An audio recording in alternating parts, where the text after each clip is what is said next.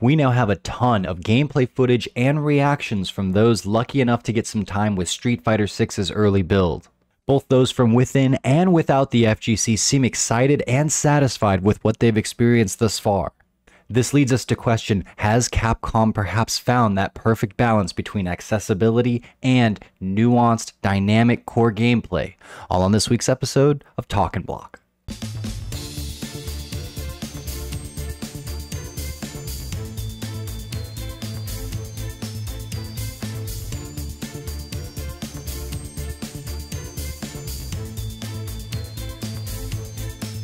When I was a kid, there was this candy called the Wonder Ball, the Nestle Wonder Ball. Are you familiar with that? Do you remember the commercials for it? I don't know if it's still a thing or not, but it worked. The marketing worked on me. I remember feeling hype about this thing.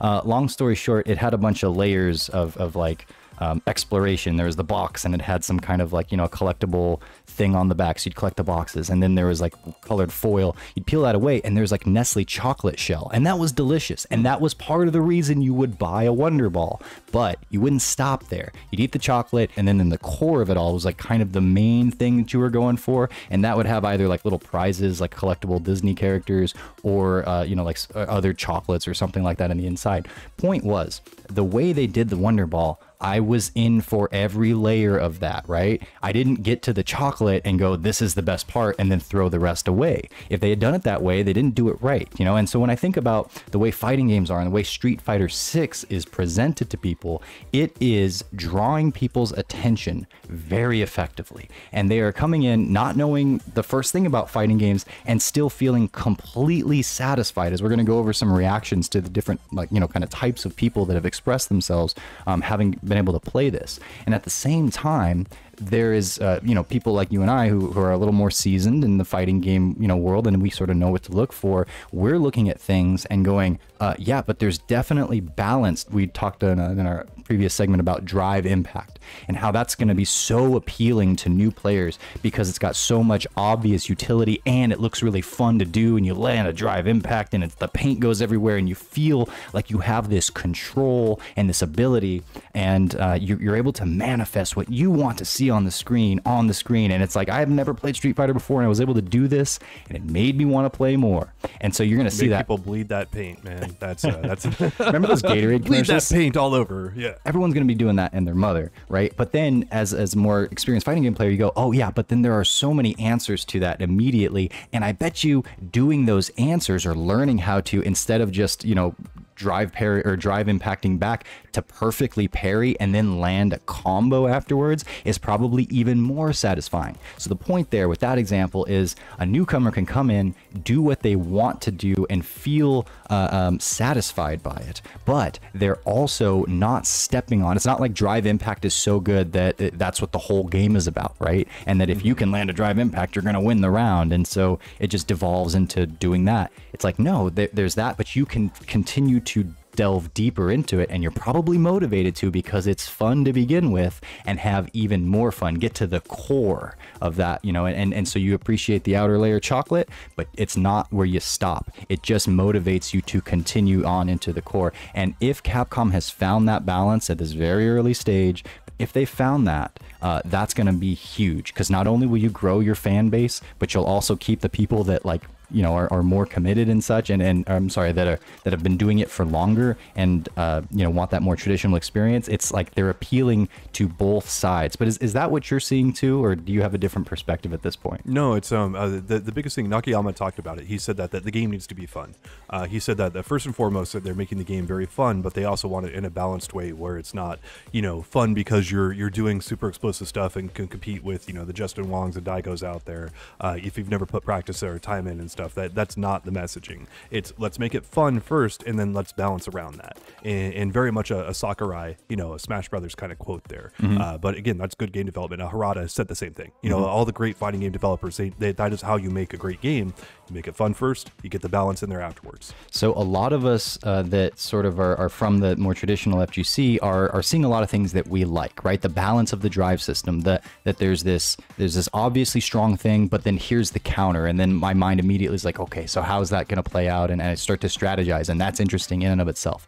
But I wanted to grab a couple of reactions from people that got to play the game that are not seasoned fighting game players, not directly out of the FGC.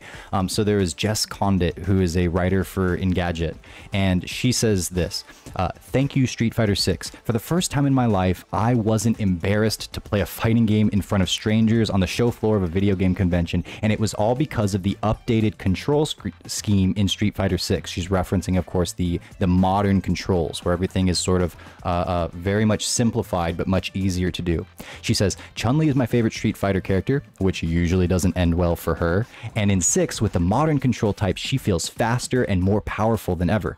I ended up using her Tensho kicks move often, charging toward my opponents and pressing triangle to lift them up with a series of spinning feet to the face, but all of her specials came easily and hit hard. The fact that this person, who is just kind of more general in the gaming realm, or in the fighting game realm, I should say, remembers the specifics of like, I was doing this, and then I remember I went and I pressed triangle and it did this and it felt good, and also everything felt like I could do it. I had a sense of control early on, which to me says they are brilliantly checking that box of that barrier of, I get into fighting games and I can't throw a Hadouken and my opponent just beats the crap out of me and it's over and I'm demoralized and I want to walk away from it.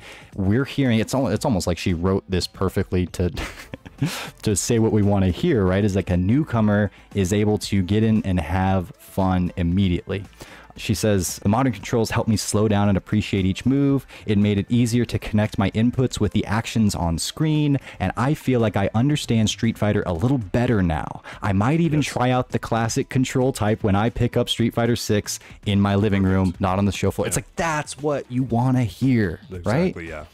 It's simplified controls that, when they're done correctly, and we've seen numerous examples of them being done really well. I think it's Granblue or whatever has the simplified controls, and they have like a cooldown thing on it, where you can only do it, like, I'm trying to remember all the games, but I know like David Sirlin's like Fantasy Strike, like that's all simplified controls, and there's just cooldown meters and stuff. There's a bunch of ways of doing simplified controls without interfering with, like, you know, the top level players. Exactly. And I'm really happy to see that implemented in this way, and especially again in this example, you want people to be able to fundamentally understand what's going on in fighting games, even if they have no intention of ever, you know, trying to take on Daigo or enter a tournament or whatever. That's perfectly fine. You want them to be able to understand and appreciate it, and have most importantly, have fun with it, have fun with the game, and enjoy themselves without having this extremely high barrier for entry. Right, and none of us that kind of know our way around a Street Fighter game already are going like, oh, simplified controls, that looks like it's going to be the optimal way of playing, because you're getting rid of a ton of the nuance and a ton of the options that you like. You only have like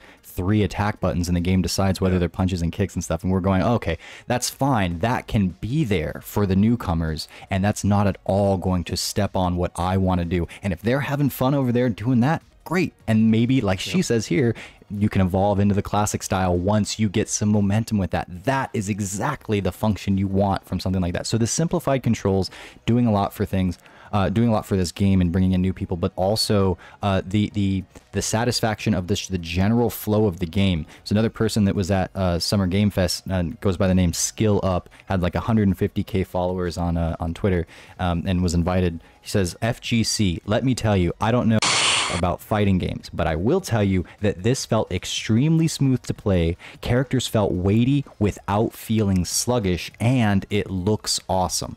And I'll put up here also some footage from Vincenzo Latera of multiplayer.odds IT. I think he was filming somebody else playing, and someone that looks like they don't necessarily know a ton about Street Fighter, but you can hear in the reactions there, this person says like, it was so satisfying immediately, like, this is fun to play. Yo, this joint feel amazing. Oh, wow. Oh, wow, let's go. Yo, this game feels crazy responsive. Crazy responsive, yo. This is fire. The 2-second impression, you know, the elevator pitch this game gets for someone, it's like, it's capturing people right off the bat, even if they're not super familiar with the series. Something about the looks too is this is running on PS5 dev kits. All the footage that, you know, the new footage we've seen, and PS5 dev kits are not capable of running full 4K resolution as far as I'm aware of. So the game is going to look even better when people get it on PCs and are running it on, like, you know, 3000 or 4000 series NVIDIA cards, or, you know, AMD equivalents, and running at a full 4K. You know, like, because, you know, PS5, it can do like checkerboard 4K, but it can't do like the full on, like, hey, you know, it just doesn't have enough horsepower.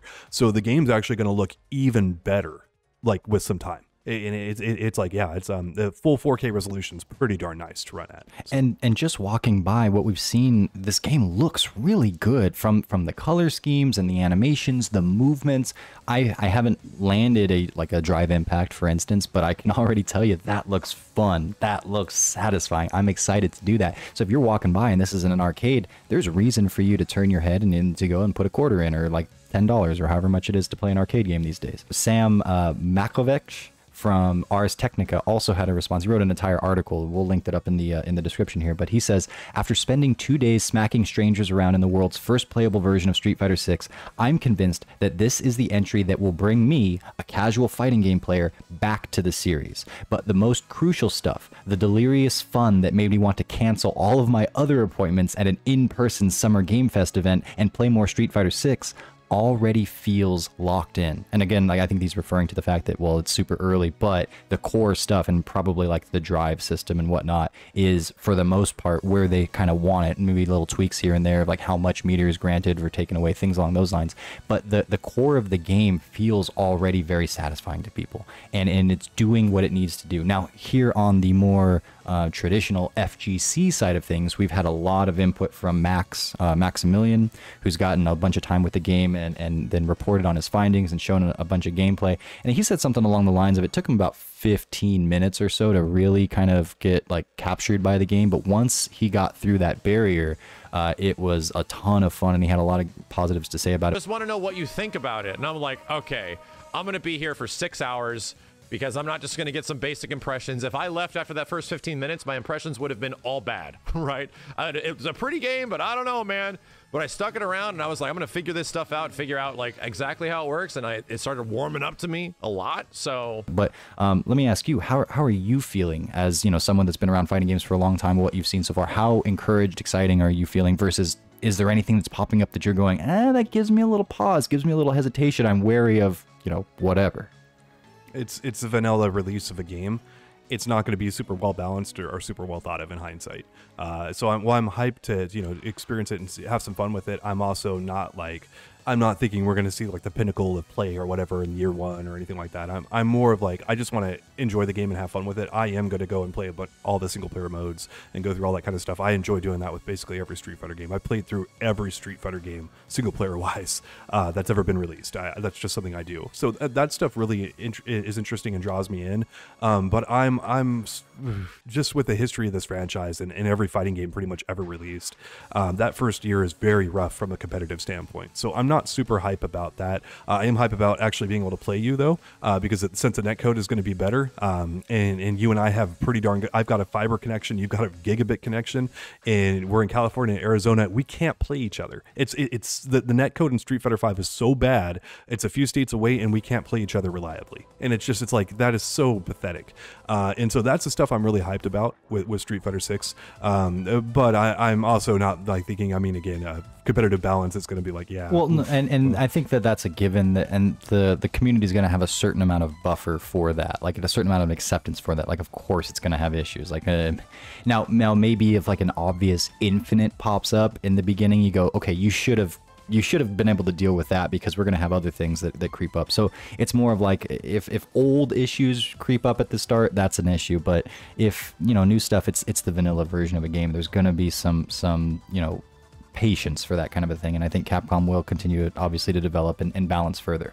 But will it be fun on release? It's like, you know, there's an answer to a lot of the stuff we're seeing. The drive system goes deep, but you don't have to master it to start having fun. You know, it's you know, fun and intuitive from the start, but more time invested means more reward. So those kinds of things look like what the Street Fighter 6 experience is offering us right now, and I'm excited to jump into it. I don't expect it to be perfect, but I also want to ask you guys, what do you think the Street Fighter 6 experience is looking like so far? Is it just perfect? Are they checking every box that they can right now? Or is there anything that you're kind of worried about that you see this thing go down and you're like, oh, that's going to be a problem? Like for me, for instance, I think that maybe the fact that level 3 supers they take away from the opponent's drive meter while giving you drive meter, that might be a little overpowered. And you know, you have to see it in the context of everything else. But right now, that's raising a little bit of a red flag for me. So you guys, do you have any red flags that have popped up thus far? Do you think think it's the perfect game and it's going to be the you know, the second coming for Street Fighter, let us know in the comments below. But yeah, so far a lot of positive momentum. It's boding well at this early stage, and I'm optimistically cautiously hype.